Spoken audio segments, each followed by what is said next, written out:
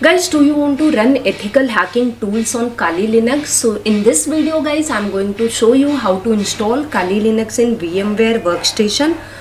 Complete tutorial I'm going to show step by step, so do watch my video till end without skipping any of the part of the video, otherwise your installation may not be successful.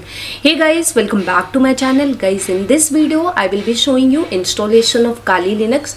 So let's start the video. You can open any of your favorite browser and just search for Kali Linux download, and here guys you can see the official website, that is kalilinux.org.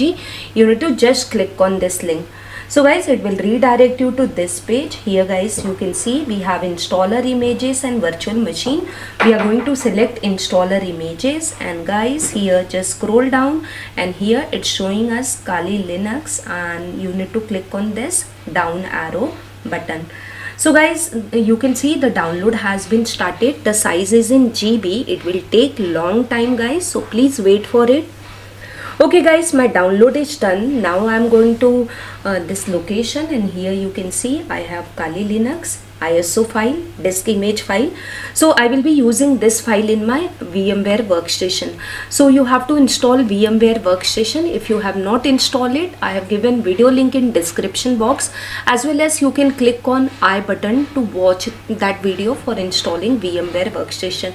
So herein guys, I have started VMware Workstation, and now I am going to click on this button, create a new virtual machine.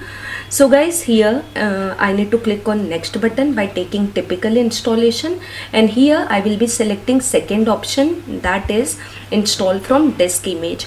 And now here guys I will be browsing my ISO file. So wherever you have downloaded, just browse your Kali Linux ISO file, and now click on next button guys.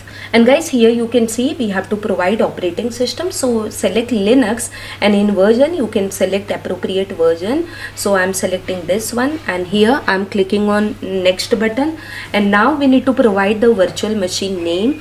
So by this name it will be visible, so I'm just giving name as Kali Linux. And guys, this is the location where your virtual machine will be installed. So if you want to change, you can just click on browse button and change. I'm keeping the default and clicking on next button.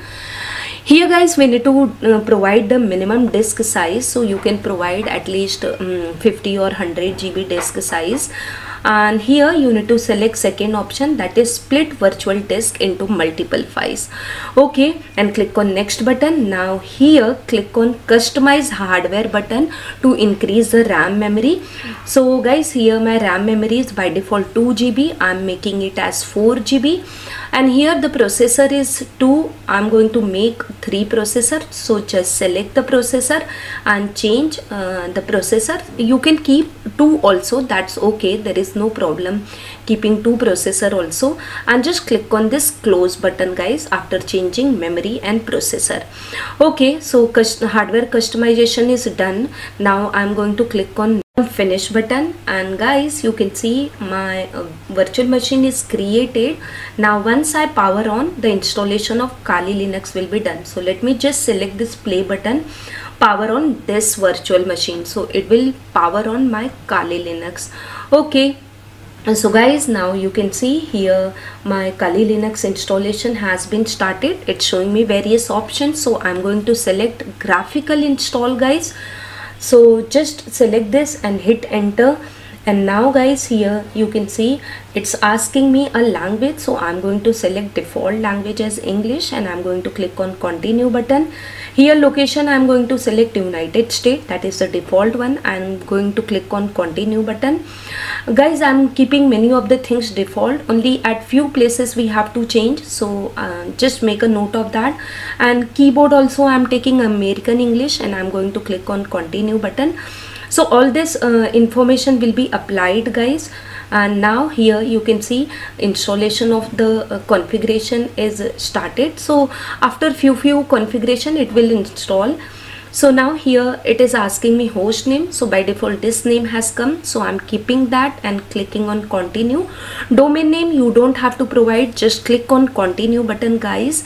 And now here it's asking full name for the new user, so here you can provide the name. So I'm just giving name as CS Corner. you can provide anything, and click on continue button guys. And now here it is asking the username for this particular account.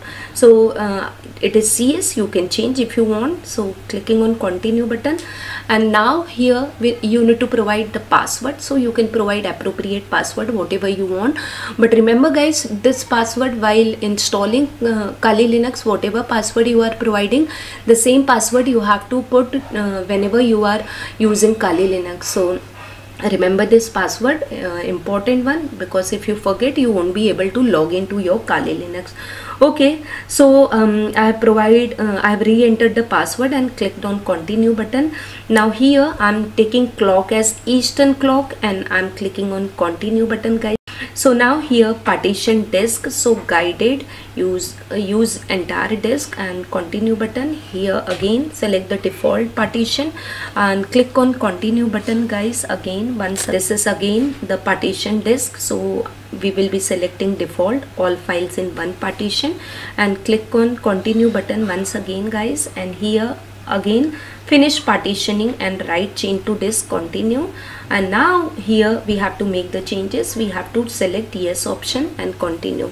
So it is doing partition and installing the base system. So again this process will take time, so you have to wait for it guys. I have fast forwarded my video. Now here software selection, these two are deselected, so I'm just selecting it and clicking on continue button. So again installation of the selected software will be done. So whatever was not installed, I have just installed it. Now here configuring GDM3, so select the default one and click on continue button. So it is configuring GDM3.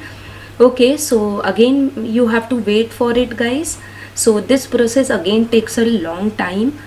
So now here it's asking me no and yes, install the grub bootloader. So yes, I will install, and I will click on continue button. Okay, so now here bootloader, so we have to select the second option HDA and click on continue button once again. So it is installing it, and this is done guys. Now it is showing me reboot. Yes, I want to reboot. So my reboot is done guys, and here you can see it's showing me my Kali Linux. So I'm going to select this Kali Linux, and boom guys, you can see it's asking me and it's showing me my username. So I'm going to just enter the password which I provided, and boom guys, you can see your Kali Linux has been successfully installed. Here is the desktop of Kali Linux. You can see different applications available. So I'm just starting the browser. So that's all guys. So this concludes my video. I hope you really enjoyed watching my video. So guys, if you really like my video, do hit on like button, and if you have any kind of query, you can put in comment box. And guys, do share my video with your friends. And guys, if you're new to my channel, please subscribe to my channel, and don't forget to hit bell icon to receive notifications from my channel. Guys, I have another channel that is in Hindi. If you are learning coding in Hindi, you can subscribe to my Code with Sunita channel also. And guys, I'm sharing lots of PDF notes on my Telegram. You can join my Telegram channel. All my social media link is in description box. You can follow me there also guys. So thank you guys for watching this video. I'll see you in my next video. Till that, bye bye and take care guys. Keep learning, keep watching.